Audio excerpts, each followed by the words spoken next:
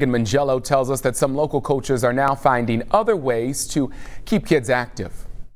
When the world seems to stop turning, two local coaches turn to playing the world's game. Reece and Tony Awor are Cincinnati United coaches who were recording drills on an empty West End street today. What's the other one that you want? Just alternate feet. The coaches, who are also roommates, talk with their youth players almost daily.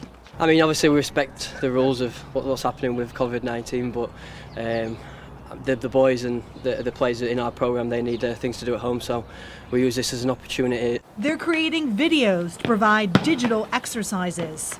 They're engaged, and we demand that they send us the videos of them doing the exercises so we can prove that they're doing it. So yeah, they're pretty good. They've also issued challenges. Because it's not just about the game itself, it's about them mentally, how they're preparing for it. Like all good students of the game, work turned into a challenge between coaches, and a brick wall became a goal. Do a game where first to 10, every time you get it in, you get a point. Kicking it in the West End, Mangello, Local 12 News.